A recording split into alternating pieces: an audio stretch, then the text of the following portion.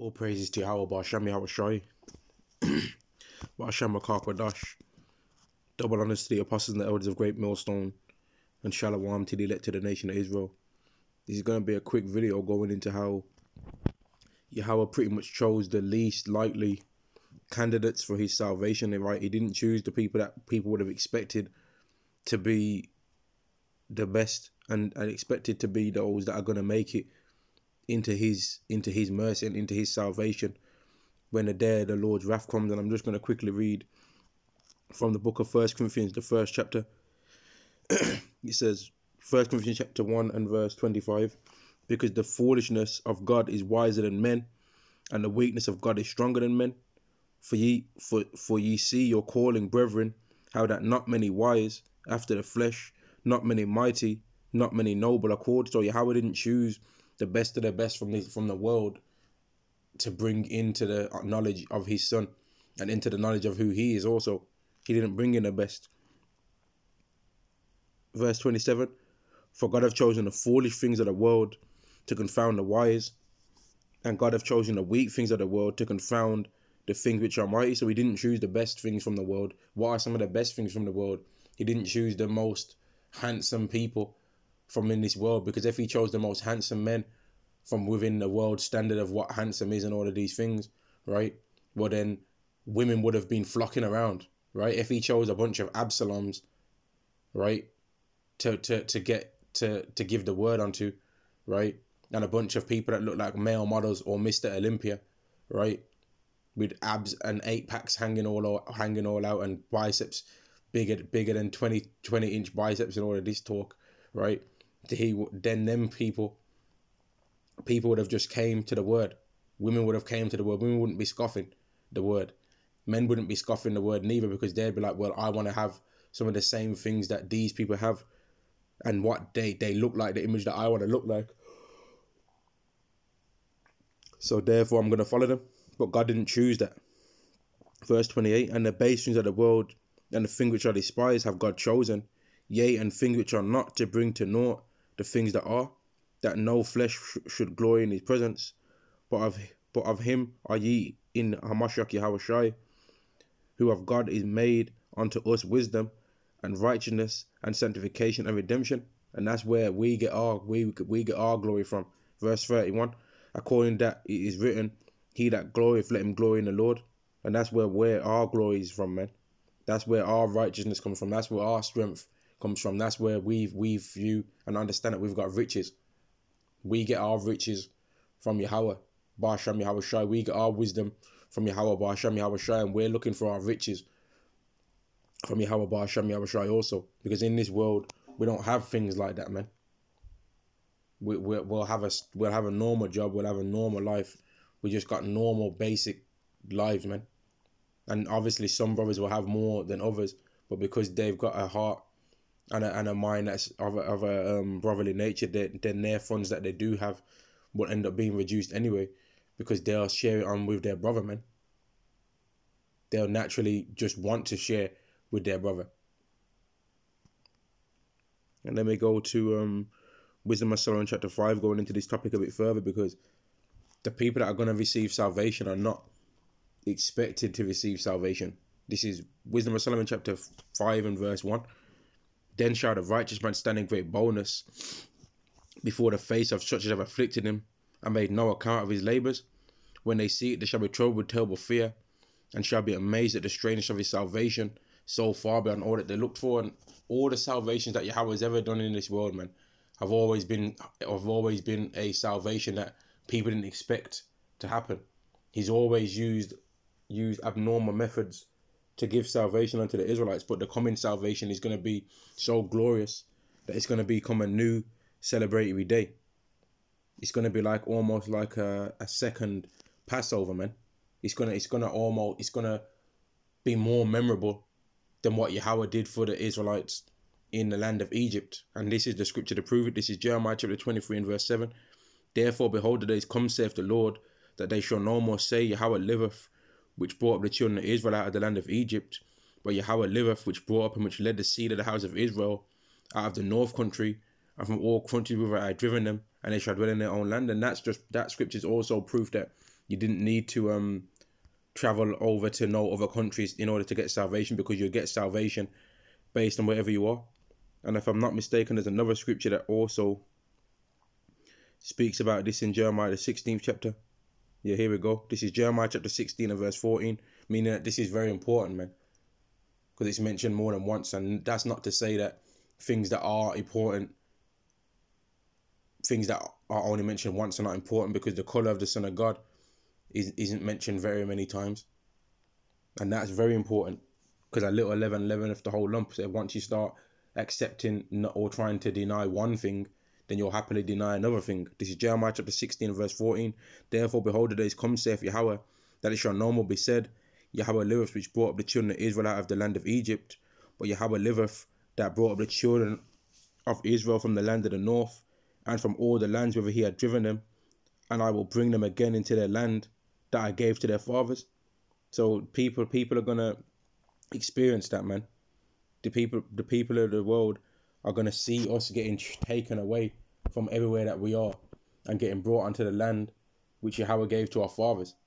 All Israelites from all over the world are going to be gathered, and these ain't going to be people that people expected to receive salvation, and that's why people are going to be cut to the soul, and are going to be saying the things that it mentions in Wisdom of Solomon, the 5th chapter, verse 3. And they repenting and groaning for anguish of spirit shall say within themselves, this was he whom we had sometimes in derision, and a proverb of reproach.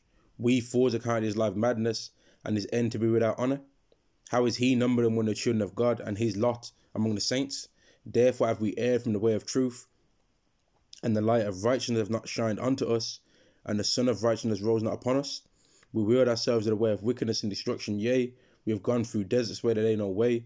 But as for the way of the Lord, we have not known it. And people right now, a lot of people actually think that the way how they're living is a godly way. You've got these Muslims that they think that their way is a godly way. You've got these people following the doctrine of Christianity that they think that their way is the right way. We've got all these people that worship gods with 8 arms. You've got these Sikhs.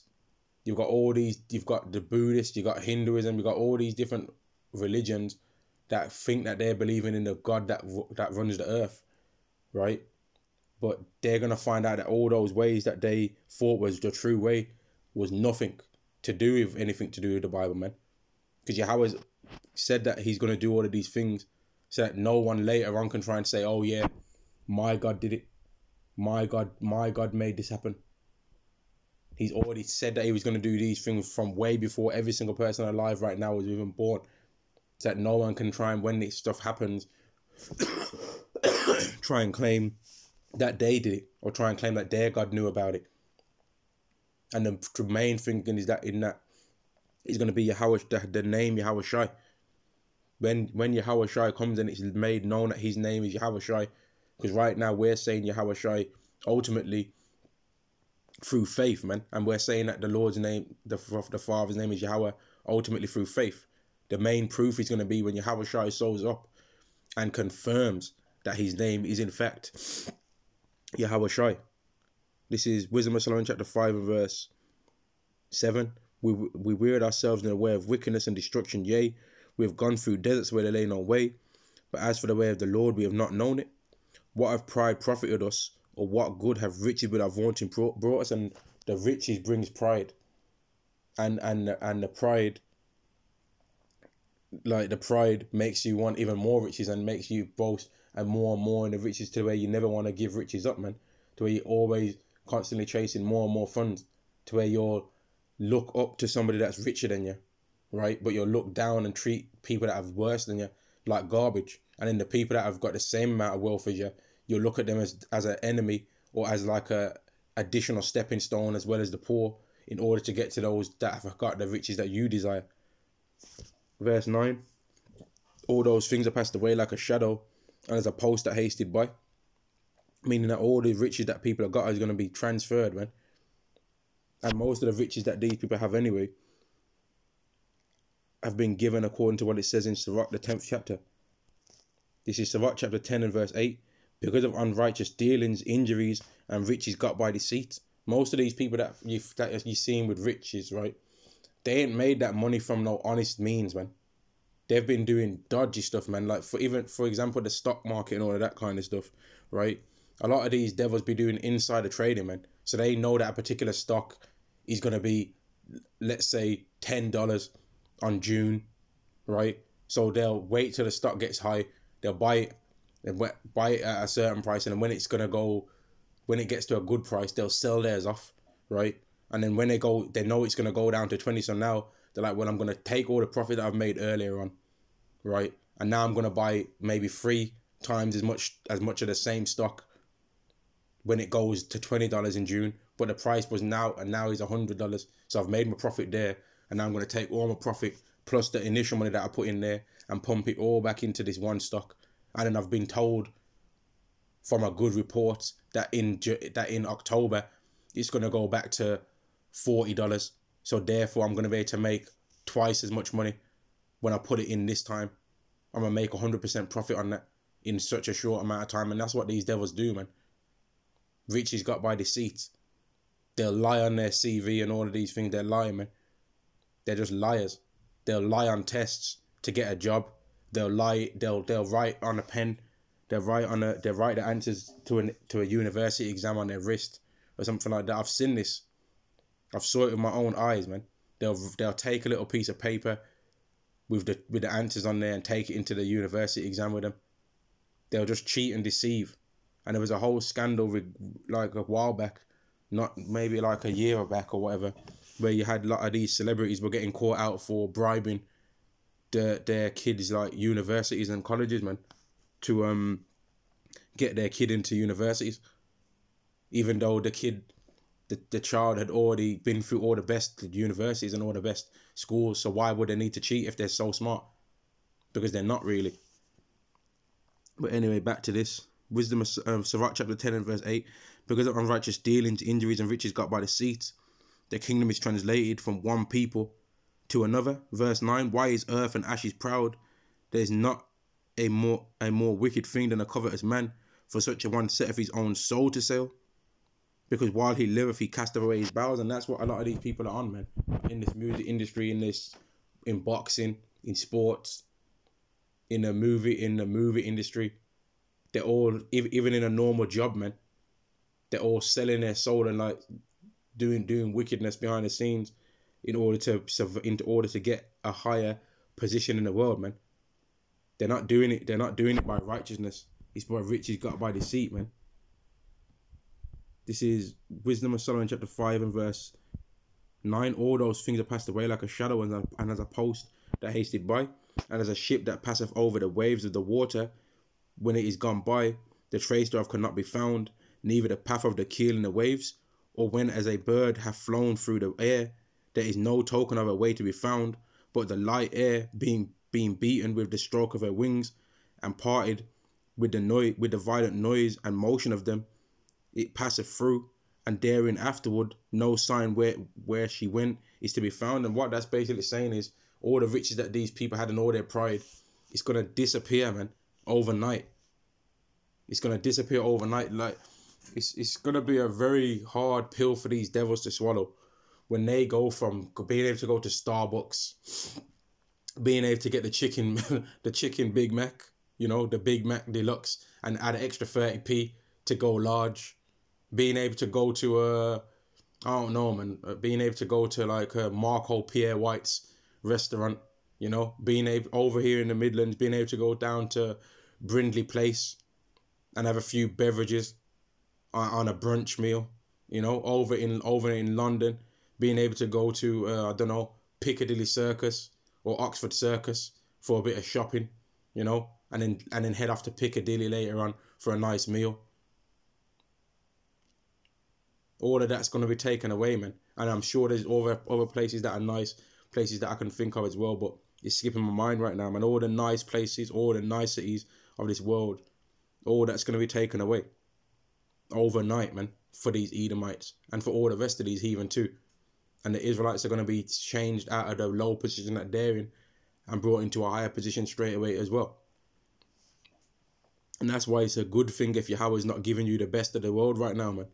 Because it's keeping you just humble enough to where you're like, well, he's not completely giving me the worst, but he's not giving me the best either. So he's giving me just enough to get by. So like Wisdom of Solomon chapter 5 and verse 12. Or like as when an arrow is shot at a mark, it parteth the air, which immediately cometh together again, so that a man cannot know where it went through. Even so, we in like manner, as soon as we were born, began to draw to our end, and had no sign of virtue to show, but were consumed in our own wickedness. So they're going to understand that they was being wicked, man. They're going to understand that when they were scoffing at the word of the Lord, that they was being wicked. They're going to understand that when they was judging a man based on his appearance, rather than what he actually physically does and what words come out of his mouth, right? They're going to understand that they was being evil when they was doing that. Women are going to understand that too. Women are going to understand that when they was looking men up and down, checking out his whole, trying to find out what his whole bank balance was, checking his hair, being like, oh, he doesn't really have a shape up though, so he might be a bum. When they was looking at his clothes, well, that's not Balenciaga, so I'm not really feeling that guy.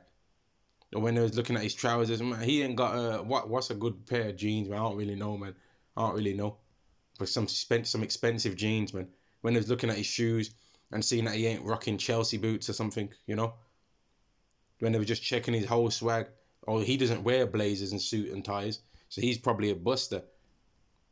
You know, that I don't want no scrub spirit that they like to have, right? When they was examining a person all based on that, they're going to realize that that wasn't the way to be, man. All these Edomites that was racial profiling Jake, they're going to realize that they was being scumbags and that they was lied to. The elites already know what's going on for real, but they've made everybody else accept the lies. Verse 13, less of my words, verse 13. Even so we, in like manner, as soon as we were born, began to draw to our end and had no sign of virtue to show, but were consumed in our own wickedness. For the hope of the ungodly is like dust that is blown away with the wind, like a thin froth that is driven away with a storm, like as the smoke which is dispersed here and there with a tempest and passeth away, as a remembrance of a guest that tarrieth but a day. But the righteous live for evermore. Their reward also is with the Lord, and the care of them is with the Most High. Therefore shall they receive a glorious kingdom and a beautiful crown from the Lord's hand. And that's what's going to be given, man. For all those people that fight diligently for Yahawah B'Hashem Yahushai, like that's a heavy thing, man. And like, that's what we should all hope to receive, man.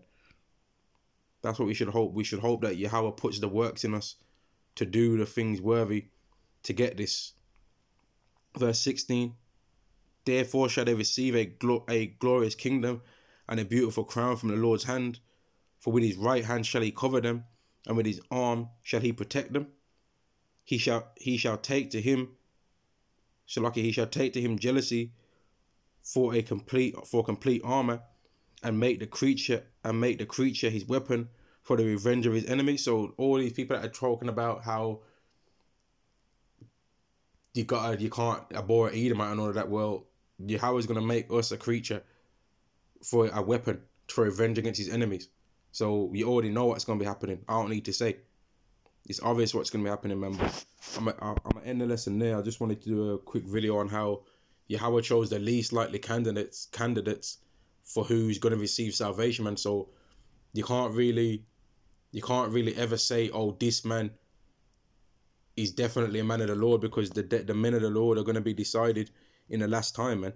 Obviously, there's certain things where you look at a guy and you be like, well, he's got to be, because why else would Yahawah have kept him doing what he's doing for so long? Or why would Yahawah have kept them doing what they're doing for so long?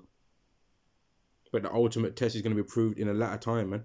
This is 1 Peter chapter 1 and verse 2. Elect according to foreknowledge of God the Father through sanctification of the Spirit unto obedience and sprinkling of the blood of Yahawah Shah Mashiach, grace unto you and peace be multiplied. Blessed be the Father and power. So like blessed be Yahawah.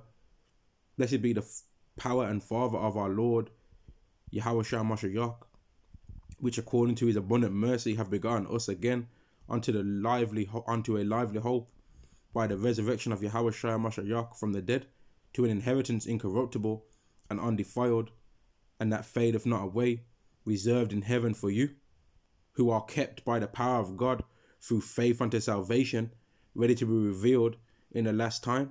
So all the people that are of the elect are already sealed, man. It's already destined that you're getting it, whether you, even if you said, you know what, I want to be a demon in the world, but I'm gonna go in the world and be a demon. I'm gonna get it the ski mask way. I'm gonna go out here and be a demon. It's programmed in you that you're not gonna do that. Just like how when Jeremiah said he's not gonna mention the Lord anymore, but it was like a fire burning in his soul, roughly. I think it says a fire burning in his soul or in his heart. He said it to some way like that. So lucky if I'm not 100% right on that. But he couldn't not talk about the Lord, even though he thought, I don't want to mention it anymore because I'm catching hell. He couldn't not do it. Because when he tried to not speak, he always ended up speaking about it, even still again. And that's the same thing with everybody that's been chosen. The world views them as nothing, right? But Yahawah has already programmed them in to be what he wants them to be. And they've been kept by I'll read it again, verse 5, who are kept by the power of God through faith unto salvation. So the faith that's been given to them as a gift is going to keep them going all the way to salvation, because their faith's never going to turn off. So they're always, no matter what they do wrong, or no matter how bad things happen in their life, or no matter how many times they fall, they're going to always have that faith in the mercy that God can give. And that's going to keep them going all the way up until the last times. And then they're going to get revealed as though, oh, he was of the elect. Oh, he was of the elect. Oh, he was. Oh, she was. Oh, him. Oh, I kind of expected he was, but now I've got the proof that he was. Oh, he is as well. Oh, she is. Oh, that's a surprise. This woman's one. I wasn't expecting that. Oh, he's one. Oh, I wasn't expecting him to be of the elect. But it's not going to be of our choice. It's not our choice. We better hope that we're of the elect. Each one of us better hope that we're of the elect, man. We ain't got no right to be like, we ain't got no right to be like worrying too much about who else is of the elect to a certain degree, because we have to make sure that we are of the elect ultimately. And if everyone has that mindset, well, then it will be shown everyone will be like seeking out their own salvation, like the scriptures say, with fear and trembling, man.